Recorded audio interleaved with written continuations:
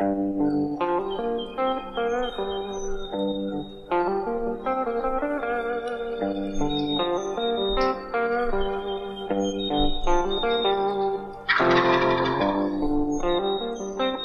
right, what's going on, everybody? Welcome back to another episode of the Springlegion podcast, powered by Rolling Thunder Game Calls. I'm your host, Hunter Farrior, joining you in person today with a good buddy and co-host, Austin Sills. I finally got back over into the home state of Mississippi for a little while to do a little cram session of packing, configuring, picking up some finely built shelves by Sills here and his dad, Mr. Donald. Knocked it out of the park on those. We actually have a display instead of a shelf like we had at our last outdoor expo we attempted, or our last, but also our first. So we learned a lot on that one. Hopefully this one will look a little better, a little more appealing to the eyes and much more efficient as far as space goes. Because as of right now, we're sitting in here racking our brains on how we're going to get all this stuff up there and what all we're going to actually take. And I wish I had an answer, because as of now we don't, do we? We ain't have a clue.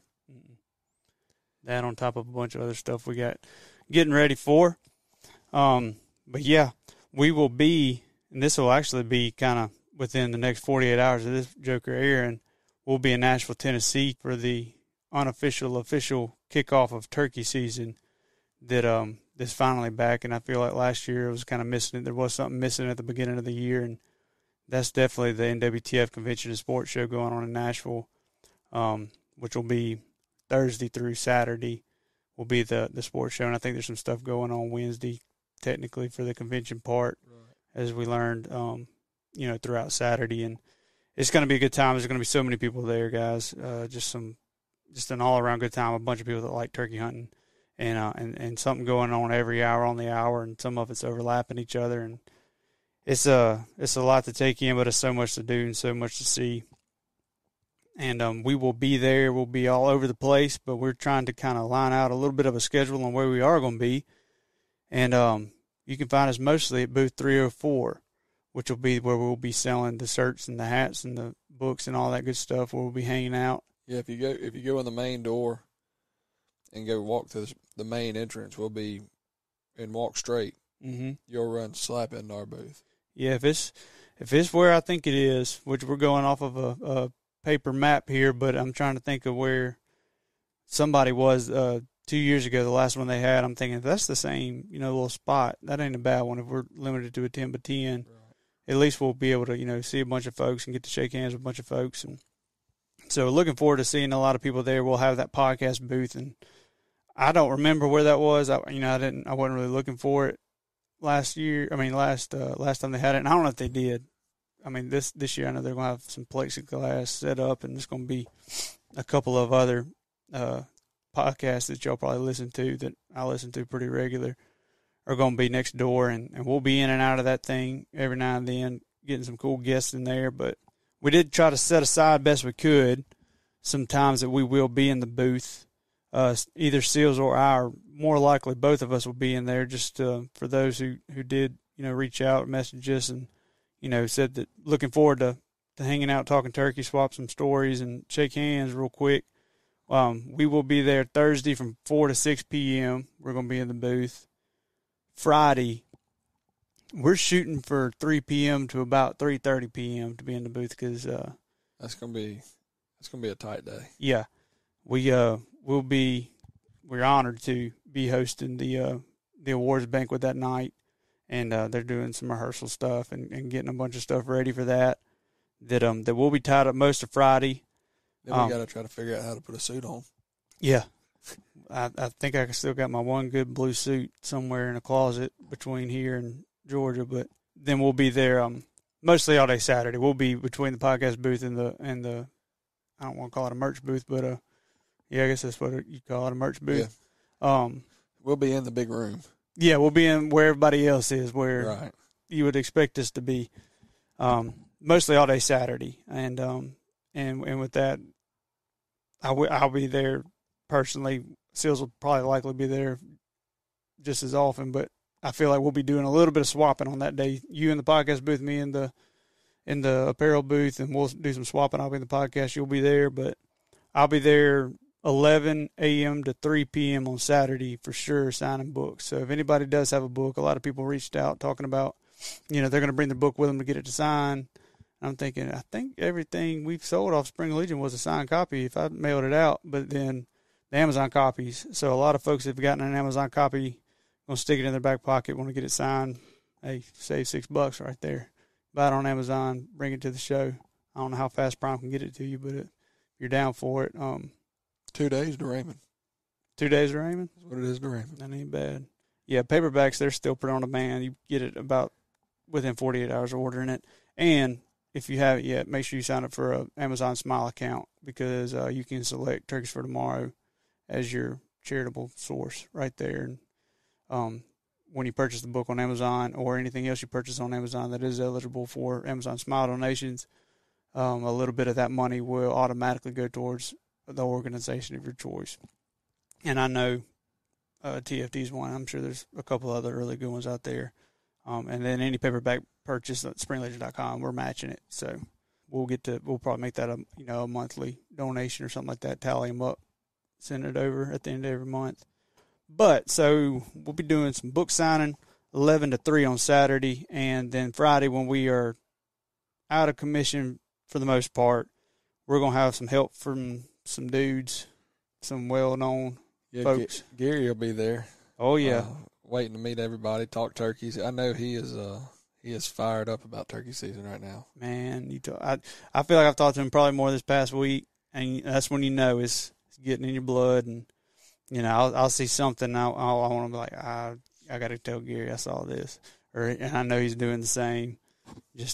But he'll be there, and he's got a little something special that we're working on, that we've been working on, that I encourage everybody to come check out. We're not going to spoil too much more than that, but it'll be at our booth, I believe, probably all 3 days, and then for sure that Friday when they're kind of having to man everything, giving us a big hand, and it's much appreciated. He and partner of his with Muscadine Bloodline, Brad, will be there helping out a whole lot. So Brad's actually the guy that kind of handles a lot of their merchandise with the band. So he's going to be he's probably going to teach us more than anything.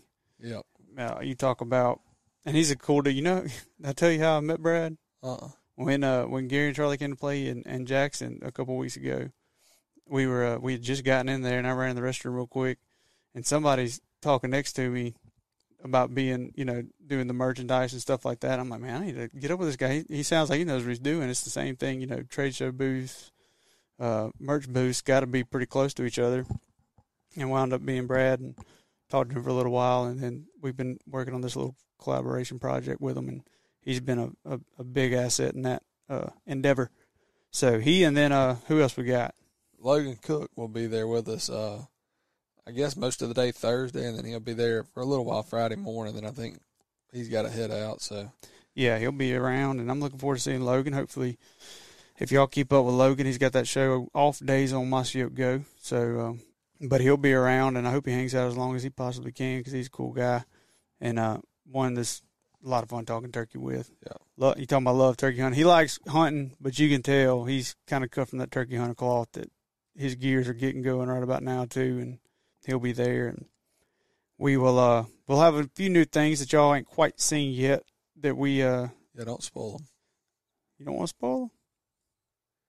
Yeah, we can spoil. We can tell them about them. Don't post them. Don't post any pictures of them. Let them see them in person. All right, yeah, we'll do that. But we're gonna have some, and these aren't gonna be available online until after the convention. These are pretty exclusive to the convention booth, and this is 100% not strategic. This is we didn't get them, and we're not gonna get them until we're like somebody's picking them up on the way to Nashville. Is going to be some new Bottomland quarter zip performance pullovers. They'll be there at the convention, and you'll be able to purchase those before they hit the website, and then after the convention, a couple of days, we'll upload them. Yeah. Whatever's left. If I don't know if any are coming back. That's 3 days of a lot of people walking by, and I saw proof of them, and they're going to look pretty good. And I love those things. I didn't have one last turkey season, so I'm looking forward to actually hunting one. I've probably worn one every day since. I got one in when they went on sale in June, just a Mossy Oak blank one. and those are pretty sweet. Those, we got our new Circle Track tee. It'll be there too, so that's not as cool, but it will be there. They're still cool. Yeah, they're cool, but not as cool as those Mossy Oak quarter zips. So one more announcement, and then we're going to get into some topics. I have no idea what it's going to be. February 23rd, we'll join our buddies on the Speak the Language podcast, Lake and Jordan, and have a live podcast at Rick's Cafe in Starkville. Be from 6 to 8.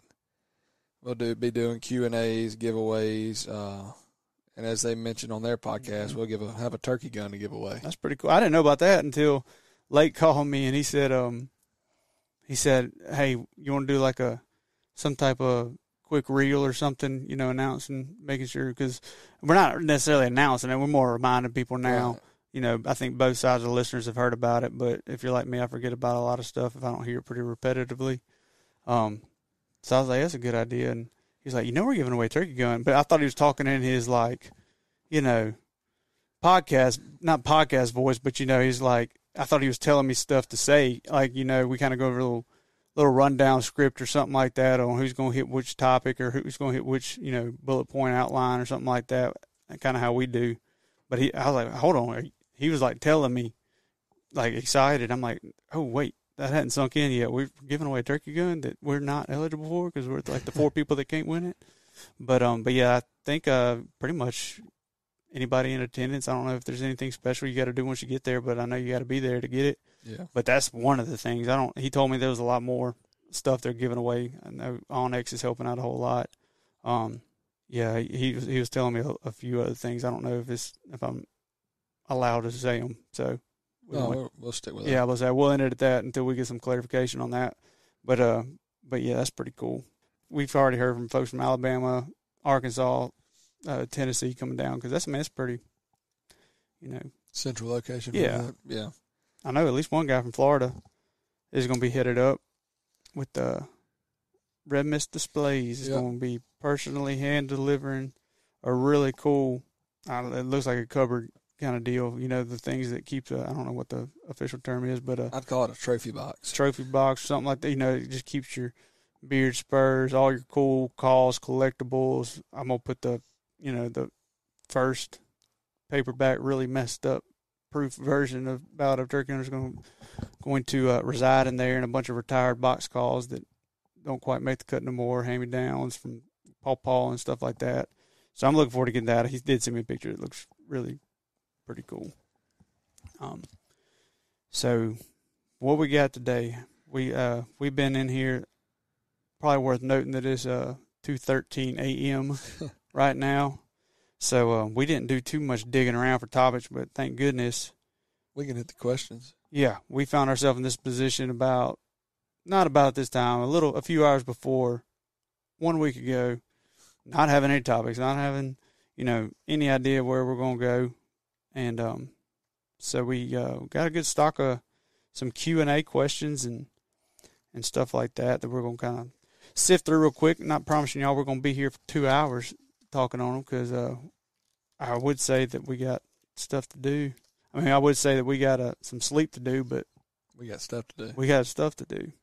So yeah, so we'll hit on a few things in those Q&As, those little I call them Q&As, but the questions on Instagram stories, y'all know what we're talking about. That combined with if you haven't, we decided a while back to get us a TikTok. We wanted to find a way to stay in the now, I guess you'd say. Stay in the fad. Stay in the fad. Yeah, I feel like we're not old enough quite yet to say like we're illiterate to technology and things going on, but at the same time, I still have a hard time thinking of TikTok and not thinking of like trending dances and stuff like that, Yeah. But I will say, like, the more people that get on there, like, there's some cool accounts, like hunting accounts on there that, there's a lot of how-tos and stuff, and like all the way from, like, I was watching some woodworking stuff. I'm thinking, like, I'm about to build me some cabinets. Got some, like a bunch of like ecology kind of stuff and all that good stuff. But I don't know. All kind of fun DIY projects too. Oh yeah, that's how y'all built them shelves, ain't it? TikTok. No, I didn't give him much help on those, but did you hold the flashlight? I held a flashlight and sometimes some screws. There you go. You yelled at? Once or twice. Yep. I ain't never held a flashlight right my whole life. I still don't know how to hold one. But hit on those, since we got that TikTok, how I brought that up is trying to find ways to kind of bring some of the stuff we kind of talk about on the podcast and stuff to a different audience. I don't want to say a different generation. I don't think we're that old, but everybody's got one now, I feel like. Well, we started doing this little deal called Woodsmanship tips. And that's just kind of little quick tidbits of stuff that if they pop in my mind, I'll do one, and some of them are good, some of them are bad. But it gets people going with the questions, and that really does, kind of let us know what people are wondering, which kind of goes hand in hand with those questions we ask on Instagram. And you'd be surprised at the amount of people that say, "Hey, what is woodsmanship?" and then at how long it takes to think of an answer to what woodsmanship is, because that could be. How do you put that into words? I was trying to think of it so long the other day. But in my mind, you tell me if you agree or disagree, but I think it's the ability to take what happened to you last year, last season, what's happening to you, when you were a kid, just noticing through observations, through experiences, through time spent in the woods, and being able to apply it to right now, and being able to apply next season, when you're faced with a certain circumstance or a certain morning in the woods, and being able to capitalize on that intuition that you have, that kind of gut feeling you get in certain situations, and kind of just use that when it comes time to make decisions and how to get through woods and how to walk through briars, how to walk through a creek and not make a sound. And it's just constant learning. Yeah, that's how you gain it. Woodsmanship is not a one thing. It's just it's just a combination of experience and practice. I have figured out how to get through briars or loud, quote unquote, grasses and shrubs and stuff quietly. But I still make sounds, obviously. But I didn't. It wasn't an instant. Hey, I figured this out. It was or how to walk up a ridge quietly, and then how to walk up a ridge most quietly is finding little drainages. That the leaves will 90% of the time will be wet. And if they're not, they've been washed away and there's dirt, little things like that. And all the way down to understanding the concept of camouflage. Camouflage is not limited to a certain pattern, no matter which brand or pattern it is. Camouflage is blending into your surroundings. And sometimes that camouflage is completely irrelevant. And sometimes that's all you got. It's 100%. You're banking on that pattern blending you in perfectly because there's nothing else around you to blend you in.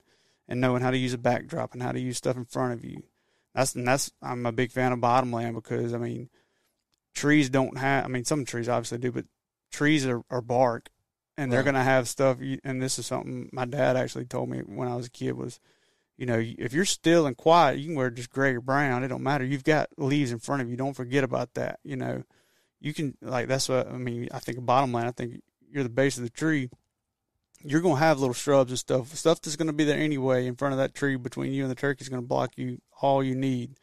At least it break you up enough at least. Exactly. Just break up that silhouette. And, so don't sit there and try to finagle your way up into a rose bush in the middle of the woods so you think you're covered, which I do like to sit in cover now. When it comes, if there's an opening, I don't like to be in that opening or in that road or lane or something. I like to have it going left to right more than anything, trying to call that gobbler to the edge of the other side and shoot across that road. You know what I'm saying? About 20 yards into this side. So the end of the other road is about 27, 28. And then you got about 4 feet where you should have a pretty daggone clear shot if he doesn't come all the way. Because he's going to probably do exactly what you're doing. He's going to walk to where he doesn't have to walk into the open to see what's in the open. And so you want to sit not all the way in the open, but you can see what's in the open. And then kind of account for that extra a little bit there. And just a little, there's all kinds of stuff you can go into woodsmanship. I don't know if we got enough time to go into them, but between that and decoys. Decoys was another big one. That was a big one. A lot of people ask about decoys, and I can hear it now. Nobody likes to talk about not using decoys as much as folks who don't like using decoys. And they're right. Yeah. But I think that was the first woodsmanship tip that I wanted to get out there was the reason why I don't. You know, a lot of people take that and they run with it, or they'd see that title and say, all right, here we go. It's like public land hunters love making sure you know they hunt on public land. Yeah. You know, and this is all fun and games because, I mean, I'll do the same. I'll catch myself like, you know what, me saying that was on public land was really irrelevant, you know, during a story. Because I do hunt on private land a good bit too. I'll hunt wherever there's turkeys if I can get a hold of them or get permission. But the decoy thing is, and I wrote the whole dang chapter on curiosity versus persuasion, but I didn't put decoys in the chapter. A lot of folks probably look right over that and don't know that whole chapter is about decoys. And honestly, the whole narrative behind it was that I was wrong in the assumption that only really good turkey hunters don't use decoys, and if you use decoy, you're not good enough to call a turkey in. You know, I mean, I pretty much flat out said that's what I used to think, but as I got older and got a little wiser and got a little more experience, I kind of realized that's probably not the reason why. I mean, there might be some correlation versus causation argument going on there, but and I'm referring to hen stationary stick in the ground decoys. I'm not talking about gobbler decoys or anything right now. Maybe one day. But as far as decoys go, I don't use one because of the style I hunt, and I know some folks have already heard this spiel, but I'll make it short and sweet for those who haven't, is that I hunt based off of bird's curiosity, and some folks don't do that. And a lot of that's mostly dependent on the terrain I'm in. Between swampy, somehow there's swampy thickets in Mississippi. If y'all never been in a swampy thicket, it's kind of hard to explain, but it's really thick stuff, and it's also flooded half the time, and it don't make much sense. But hardwood, stuff like that also as well. But there's not a lot of fields, there's not a lot of open areas where we tend to hunt. And just growing up, how I learned to turkey hunt was to position yourself to curate that curiosity, and the gobbler come to see where you're at. And my point in saying that is, toting a decoy around, whether it be in your vest or in your hand, is loud, is in the way. Your stick's rattling. It gets on my nerves, especially when somebody else has one. I'm like, here we go. But I'm kind of kidding, not all the way. But I don't need one necessarily if you're going to use, not because I'm a better turkey hunter. I'm not saying I don't need one because I'm a better turkey hunter. I'm saying I don't need one because I'm trying to talk a gobbler into coming around a bend in the road, a brush pile, coming over a ridge, coming over a little, finger ridge or something like that, or coming around some type of structure in the woods. That's kind of one of those woodsmanship, I guess you'd call it, but it's intuition on having a feeling of, if that turkey's right here at my 11 o'clock and I get right here, what's something between me and him that I can kind of ease over one way or another and make sure I call to where he's going to have to walk around that and I'll get a shot. Position that within 30 yards. You'll kill a lot of turkeys doing that. Sometimes they won't. Obviously, there's always that time. And more times than not, I think regardless of however you go about turkey hunting, there's going to be more times you don't kill a turkey, and that's all right. Absolutely. That's how it goes. That's all right. It's just how I grew up hunting. I guess it's just, and having a decoy out there kind of cures all that curiosity by having it 30 yards in front of me, trying to call him in there, and he'll get in there on the other side of that barrier and hang up. Another 50 yards outside of the decoy, he'll hang up. And then was 50 plus 30, and that's that notorious 80-yard hang-up stage they get in, and they'll sit there and gobble their head off, gobble their head off, gobble their head off. And there ain't much you can do then, because you can't move around. And this is just because I like to move around, go backwards, call down this holler or something like that, and try to make him walk, over this ridge that I'm sitting on to look into that holler. And you can't really do that when you got the decoy because he's looking at it. You might can't see the turkey, but I can guarantee you he's looking at that decoy, and that decoy, by nature's design, is supposed to walk to him. Yep. So he's going to sit there, and like the 15 other hens that morning did, supposed to walk to him, and he's going to sit there and wait, just like he did. That decoy doesn't do it because it ain't got no legs. Yeah, he's just going to strut back and forth. Yep. Gobbling and waiting for you to come. And I'm sure some people are sitting out there thinking this. They will also do that if you don't have a decoy sometimes.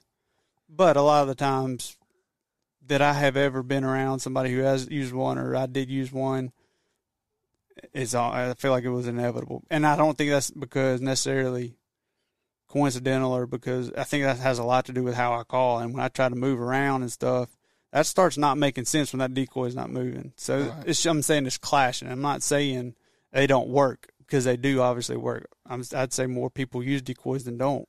I'm saying my style of moving around, calling down hollows, stuff like that, that's going to raise I don't know if birds got eyebrows, but it's going to raise an eyebrow or two whenever the hen that he's been hearing is now 2 ridges over and the hen he's been looking at ain't moved yet or called, so it just gets in the way to me.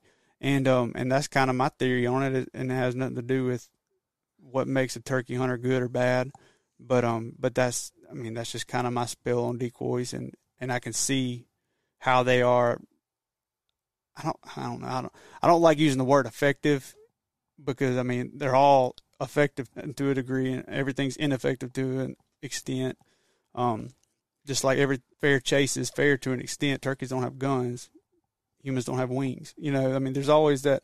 You got to have your personal kind of lines you draw, and as far as anything in respect goes. But yeah, on decoys too, though, that's probably my biggest turn off to a decoy. Is like you said, I've seen, and we've hunted together a lot. I put a decoy in my truck when turkey season starts, and it probably does not come out of my truck until turkey season's over, and I take it to hang it back up. But I've had way more turkeys get out there to that 80-yard mark, 100-yard mark, and you can watch them. Yeah. You can sit there and watch them strut back and forth, and they will never break and come. And more times than not, when you have that situation without a decoy, even if you don't move, which when you're more of the run and gun, move around. I'm more of the patience. Right.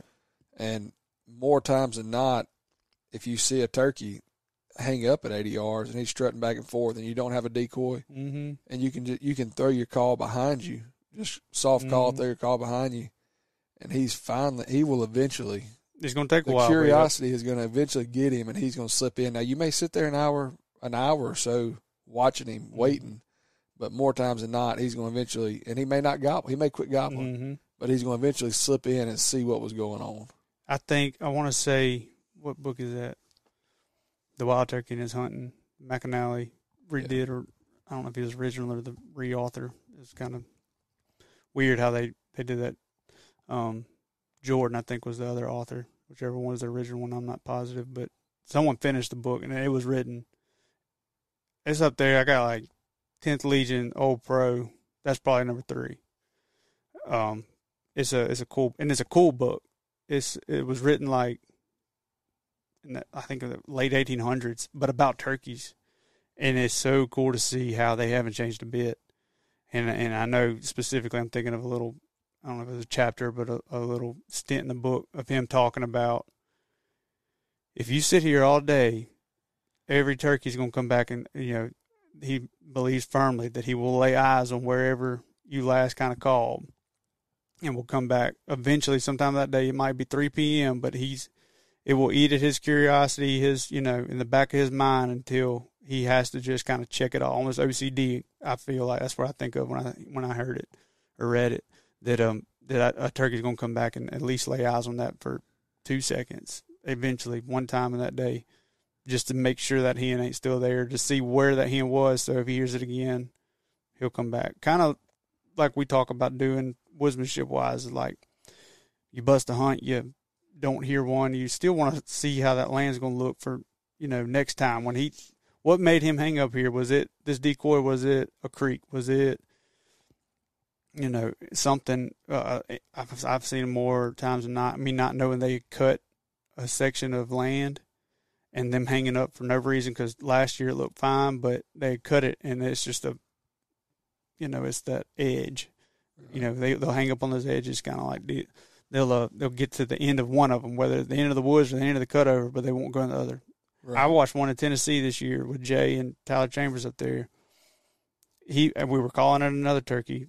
Tyler was on the other side of us. I don't think he knew this turkey was even here, because he almost walked up. He saw, like, when he walked up, I had my mask on. He was like, uh-oh. Like, I just bumped the turkey away from these guys. Jay was behind me a good bit, because I came up to the top of I guess it was a ridge. It was just like a drop off down to a creek. But it flattened out into kind of a pasture, but it had a fence line going through it with some cedars going down it. And I couldn't see the turkey back here. I mean, he was gobbling. This was probably 1 p.m. late season, so you can imagine, how that goes. You get one fired at 1 p.m. late season, he's feeling it. Yeah. So he's gobbling every step of the way. You can almost draw a line where he was walking. And he got to that fence line. I said, I know he's going to hit that quote unquote edge or barrier. He's going to come down, and he's going to get to this spot. He's going to walk around this rock. And here I am, kind of like walking straight up as he's gobbling, let me know exactly where he is. I'm like, I ain't going to say it's easy, but like, this is day 1.5 into it, and we didn't kill one, so we've earned it at the end of the day, I feel like. And he gets almost to that rock, but he never made it to that rock because of, I get frustrated thinking about it, the shadows stopped. He walked in the shadow, because like when I went back and looked, I was like, why is he doing that? He'd walk on this side of the fence. It's like a fence, but it's like half of it's not really a fence. It's just like just a tree line. I'm sure a fence used to be there or something, but it's just a line of trees. And he would walk down. He had to walk around the I don't know how he got, I guess I didn't see him, so I don't know how he got across the field or why that was okay. But he came down, he would walk on this side because the shadows were over here, and then they're bigger on this side. And he kind of walk around this side. He was kind of weaving in and out of them, and the shadows stopped for, like, I'm telling you, about 8 feet. It's just a tree had been cut down or something. I have no idea. He comes down, and there's just this 8-foot strip of light. Nope. Wouldn't for the life of him, walk those 8 feet to get back in the shadows and come around that rock. So, had I had a decoy in that situation, probably would have been a dead turkey. But now I know, just through that experience, keep that in mind. Don't bank on this barrier if there's a barrier before that barrier. Right. I mean, if I don't learn something next year that I didn't know the year before, that ain't a good turkey season. So, I count that as a win. Just realizing firsthand that even in the style that I do hunt, banking on those physical barriers they walk around, you got to make sure you get the first one that he's going to come to, because if he gets to that barrier and don't come around it, or doesn't come through it, I guess you'd say, should have banked on that one, I guess. Yeah. I don't know how I would have in hindsight, but we'll see. But yes, I guess that's my 2 cents on decoys, and I keep an open mind. When it comes to filming hunts and stuff, I can see how big of a asset they are to helping out with that, because it ain't easy filming turkeys. I've tried it, and then with kids, totally see how they can benefit that. And I totally see folks, just getting fired up about gobblers, reacting to decoys, and you get that 30 seconds of just like kind of admiring a bird, strutting around it and stuff like that. It's just, it don't mesh well with kind of how I go about things. And that's completely personal stuff, Yeah, there's nothing wrong with a decoy. I just saying we don't prefer using them. Yeah. But to each their own, and I'm always open to hear reasons why and why not. But I do like the word why in turkey hunting. Not that I just don't use them because I don't need them, or I just don't use them because never have, never will, just hard-headed. That's what I was talking about. That whole chapter's explaining how that changed. It didn't make me start using them, but it made me realize why I didn't. What's another one we got? A bird's temp. Checking a bird's temp. If a bird goes cold, how do you raise his temp? That's another woodsmanship and temps. That's pretty easy to know what they're talking about, but hard to put into words, I guess you'd say. But a bird's temp is, this is in my mind, everybody's got a little bit different, I'm sure, but their figurative temperature on any given morning specific to that bird. Could be high, could be low, but there is, and in my mind, it's an all-around temp too. Like the woods temp is kind of what I kind of go off of. And then I've seen birds fire up on a all-around low tip morning, and we're not talking Fahrenheit and Celsius. We're talking about vocalizations, the communication between the animals, mainly gobbling. Yeah. Really. Not all the way, and I say not all the way because you can tell if a bird's not gobbling or if it's not a good gobbling day. This was one of them little woodsmanship tips we did, and a lot of people chimed in asking to elaborate on that a little more. With songbirds, whether it be owls, crows, just Tweety birds you see here everywhere, if they're not too fired up in the morning, and you can get out there 30 minutes before daylight, you're going to be hearing some type of something going on, all the way down to, hoot owls and whippoorwills, stuff like that. You can get there, and I love getting there and getting out and kind of, I like to, drink coffee or something like that, get my stuff together, find my stuff most times. That's what I was about to say. Find it. Figure out what I have left or lost about 30 minutes before daylight, or 30 minutes before I'd go try to, start my little walk wherever I'm going to go to try to listen. Sometimes that's 30 minutes before daylight. Sometimes that's 2:30 in the morning. I don't know. But regardless, when you get out of the truck, you kind of start hearing those kind of nighttime birds. You're like, yeah, whatever it is right tonight. Be a good day. It's going to be right in the morning. And that's a good feeling. You step out of the truck and you hear hoot owls everywhere, and you start hearing crows everywhere and Tweety birds. As much as I hate them kind of getting in the way of listening for a gobble, it's going to be a good day. The barometric pressure is right, which to me is, I say 30.3 to 31.1. For some reason, when I was 18, I wrote that down in a little notebook saying that when it was below that, I didn't hear much, and when it was above that, which I don't even remember it really getting above that, I just know that was the highest I probably ever wrote one down in my really inconsistent tally marks I'd write in some little paperback notebook I had in my truck. Just tried to stick in my vest as much as possible. I wish I knew where that was now. But I do remember those things. Was barometric pressure was having so much to do with it, and the more you look it up and the more you research barometric pressure, there is data on it, and it is pretty consistent with that higher range. The higher the better. Those humid, muggy mornings, you're not going to hear a lot of turkeys. You're not going to hear a lot of songbirds. You're not going to hear a lot of Tweety birds, crows, owls, all that stuff. But I say that to say this: save yourself some time on going in there and busting some gobblers for tomorrow's hunt when they are gobbling real good. You're going to approach that hunt, to me, a little differently than you would trying to listen for a gobble. If you know, though, everything else is cutting up, everything's very active, and you're not hearing a gobble, they're probably in a turkey there to gobble, or something's keeping him from gobbling already. But if he ain't cutting up, nothing else is cutting up, that's not the time you go just trekking through and all kinds of stuff, to me. You want to, and this is how I think, literally, is when I'm slipping through and I don't know where a turkey is, or I don't know if a turkey is around, or especially if it's raining, if it's real humid or whatever, and I'm out there hunting, in my mind, there's a turkey within 100 yards at all times. Until my butt's in a truck, I'm within 100 yards of a turkey, and I treat it like that. And I mean, very disciplined on that. Like, it's pouring down rain, my face mask is on, kind of deal. Just because you never know, and because they're not vocal, they're not gobbling at the slam of a car door or a train or anything. They're not gobbling at a hen cackling. But I say that also, you want to match the bird's temp. That's kind of the rule of thumb there, is to match the bird's temp, match the hen's temp. You hear a bunch of hens cutting up, you're all right to cut up. Listen to us, man. That's why I got to let them gobble in my mind, is for you to hear it.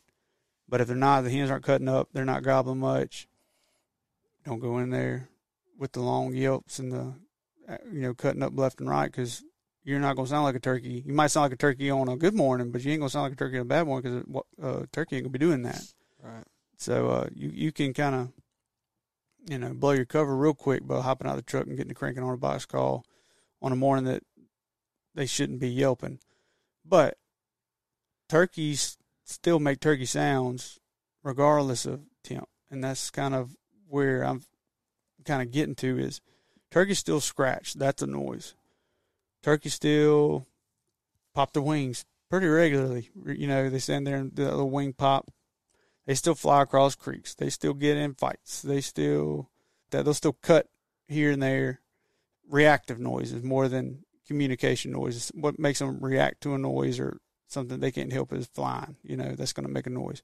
I will do stuff like that just to see if I can get one to gobble or do something like that. You ain't got nothing else to lose if you have no idea where they are.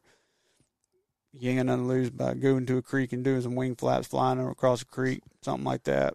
You know, anything, find some good thick hardwoods. There's a bunch of acorns. Figure out where they might have already scratched a while back. Probably not that day before. I don't like going in and scratching around where they've just walked through scratching. But there's all kinds of stuff you can do regardless of the weather, and that's just kind of treat it like there's a turkey around you at all times. Turkeys still make noises when they're not gobbling. Oh, yeah. And and then birds will get silent on you. So, I mean, I treat that the same. Like, I don't just hop up and walk out if a bird's been silent. I treat it like he either left or, I think that was the original question. It wasn't about them being silent in the morning. It was about them going silent. Yeah. I don't know how I got down that rabbit hole. But yeah, when they go silent, I love that because I like to get silent back with them. Every now and then I will try to see, all right, it's been too long. But usually they're the exact same spot. And a lot of times, obviously, early season, they're going to be breeding hens and stuff. I give it a 15-minute little threshold. If he's gobbling every 15 minutes on the minute or so, I like to think that that's, him breeding the hens he's with, and he'll, do 4 or 5 gobbles real loud, real close together every 15 minutes. He's with a group of hens, and you got to ticket in line at that point. I feel like staying relevant, staying in his ear helps a lot during those situations. A lot of times just being quiet. If they go quiet, I like to be quiet. I don't like, we talked about moving a lot earlier, I don't like moving in those quiet times because he could be standing in those same exact footprints he was an hour and a half ago when you heard him gobble ass, and he could be 15 yards from you. You just don't know it. I like to move a lot, but I like to move before he's got time to readjust his snoot from gobbling. If I know for a fact I'm going to be moving after this, if I've got an idea of which way I'm going to go, if I know the land, if I don't, I'm going to find out pretty quick. Might be a little more hesitant on, trying to get there quicker, but I'm going to, kind of read it as it go. I'll wait till that next gobble. If I got to sit there for 48 minutes until he gobbles again. When he does, sometimes he's 200 yards away. Sometimes he's in the exact same spot, but I don't know. I've bumped a lot of turkeys because he goes silent and I go silent. He thinks I'm walking away. I think he's walking away. We meet in the middle and he lives more times than not.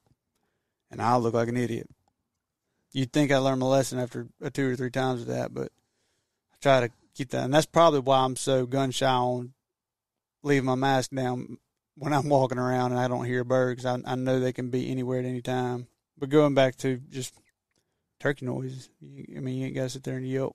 If those hens aren't yelping, if you're close enough to hear the hens, should be at least, and you don't hear much, I think there's a chance you can talk them away. But a lot of nothing else, just waste your time. Yeah, I think you're kind of more. You have a better shot at letting them know you're not a real turkey when you start doing stuff that the real turkeys aren't doing. So if they're just scratching around purring, guess what you probably need to be doing? Scratching and purring. Mm-hmm. Silent gobblers are just fun to hunt to me. I do love hearing gobbles, but ones that gobble here and there, and cause that's the suspense time. Kind of like, all right, so relaying back to earlier, we're talking about people hunting differently, saying that some people love watching them strut around the decoy. I can see how that's really cool. Or even the folks that, they just like them coming in and beating up the Jake decoy and stuff like that. Like, I can see how that's cool because, like, I think I have, like, an odd fascination with that silent period. Like, that's the suspense to me probably way greater than them. Than folks that usually sit on the same tree for a long period of time, know the land, know the route that a turkey usually takes and stuff that I don't spend much time studying which way they go every day. Because usually it's the first time I've ever been there and I have no idea. I don't have time to learn that before I got to leave. So, but that I would relate that to that suspense. That's kind of what draws me to the woods more than anything is not knowing if that turkey's headed here. My heart's beating just as fast as if I watched him walk in 200 yards to come, make 15 loops around a decoy 15 yards in front of me. That feeling to me is me not knowing where he's at all, and knowing that he could be 15 yards on the other side of that brush pile, and I'm just waiting for that right there in my face. But that whole time not knowing if he's about to, even if he could be 250 yards away, doesn't even know I exist. But the fact that I think he's on the other side of that brush pile about to do that, that kind of gets me going just as much. And when he does, it's hard to beat to me. I agree 100% with you on that. Glad you're still awake with us. I'm good. You good hanging in there? We only got, was it 720 shirts to fold? Let's see. Something like that. 720 shirts and 1,240. What's the hats? We got to somehow put in these daggum things.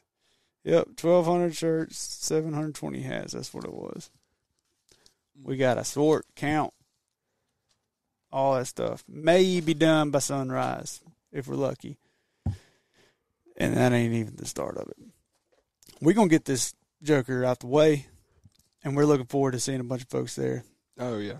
I'm excited about it. Yeah, I ain't not excited, but I ain't bummed about it one bit. I'm kind of ready for another cup of coffee and grind it out and get ready and figure out what else we forgot to get. We'll be doing that till Thursday morning. Probably through Saturday, honestly. We'll be third day of the convention. Like, man, we did forget that daggum card reader or something. No, we're bringing spare card readers because the last one gave us a little trouble.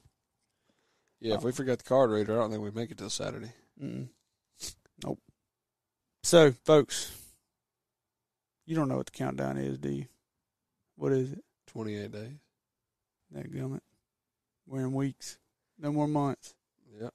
28 days until, which that's crazy because we'll be busy. I think we'll be at Nashville this week. Mm-hmm. The next week we will Starkville. That's Starkville. Then the next week's March. God, that's crazy. No, that's it. Is that right? Yeah, or close to it at least. It still feels like December to me. Yeah, I mean we will. The 23rd will be in Starkville, and then the following Tuesday will be March 1st. Daggone. Youth weekends and stuff start opening up. I think Youth Weekend will run the usually the 8th-ish.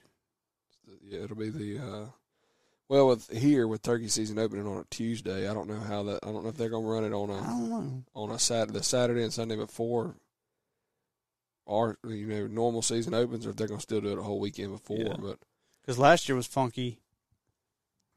The Youth Weekend touched the real one. Yeah. Is that what it was? Yeah. Youth Weekend was Saturday, Sunday, and the opening day was Monday. Something like that, yeah. Yeah. Yeah, I think that's exactly what it was. So, but, I mean, turkey should be kind of... Lance said he'd been hearing them. That's why when Lance said, like, turkey's been gobbling, I'm like, yeah, right. I'm like, wait, I mean, it is getting to be late February. I mean, I've heard... you remember when I heard a turkey gobble that day on the Refuge in Starkville? Yeah. I called you about 10 minutes after daylight to tell you it was on your birthday. Yeah. And I was like, this is the earliest I've ever heard a turkey gobble. Springish. Was he gobbling at anything more than just having a good day? No. But I was pumped. Oh, yeah. Because that was about the fourth morning in a row. I went to listen knowing I wasn't going to hear nothing. I just wanted to kind of like look around and have an excuse to put on a green leaf jacket and stand by my truck in the woods. Like just, I just love doing stuff like that. I mean, I could do that every day if I knew there was a chance I could hear one. And you can bet your bottom dollar I was there about the next 14 days doing the same. See if I could hear another one. I don't think I did until, that first week of March, really. I don't know. I don't want to get too far up. I try to contain it. I got that January wave, we were talking about. Usually how I am that week after the convention, I'm out listening. It's full throttle pedal to the metal after the convention. Because that's why I said, like, it's a kickoff. It is. The ball game starts then, and then the business part feel like starts, and that the mind is shifting, and then that overnight shift happens. And when that overnight shift happens, it's game on. Yep, it's kind of like a different breed of a person, just a different mindset, a different stature. I mean, different posture, different everything. Yeah. Your whole demeanor changes. Yep. 28 days. 28 days. All right, folks. That's all we got for you or I or our listeners fall asleep. I'm sure. I hope we weren't as monotone as we probably really were as we're hanging on by a thread here. But we're looking forward to seeing a lot of y'all in Nashville this Thursday, Friday, Saturday. Again, come by and see us, booth 304. I don't think it's going to be hard to miss us, but we'll have some stuff up on the story and stuff. Follow along for the podcast stuff. We're going to be right there in a plexiglass room, clear, should be able to see us. Probably the ones, there'll be 4 there. 3 of them will be talking on it. One of the booths will be sitting there trying to figure out how to plug all the stuff up. That's probably going to be us. That'll be us. Yep.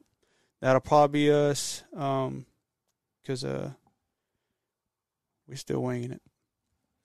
It's the name of the game. Yep. And we will see y'all there. Guys, we appreciate any reviews, any stars you can give us on Spotify. Speaking of which, looked at Primos the other day. Lake and Jordan are kicking our butt in the star race. We ain't got a star race, but I was like, dadgummit, they got like 100 more than we do. So if you listen to this on Spotify, take a second, please. 1 star, 5 stars. I don't care how many stars, but 5 stars. I mean, I'm down for as many as they'll let you. I think that's all they can. I think that's all they can select is 5 stars. Really? I don't think they can do 4, 3, 2, or 1. They're probably broken. Now that Yeah, you say they're that. broken. Yeah. So, but nonetheless, we gotta step our game up if they're gonna be that far ahead of us on the ratings. So yeah, but regardless, we appreciate it. If you just want to spread the word, you ain't got to give us a star. I don't care. You just tell a friend about us, share an episode with them through text message. That's fine with me. You send us a DM. Say what you like, didn't like. Say some stuff you want us to cover. Tell us to stop covering. Yeah. We're listening. But nonetheless, guys, we appreciate y'all listening in every week. Looking forward to seeing a lot of y'all and looking forward to a lot of turkey hunting stories to come. Thanks again for listening to the Spring Legion podcast. We'll see y'all next time.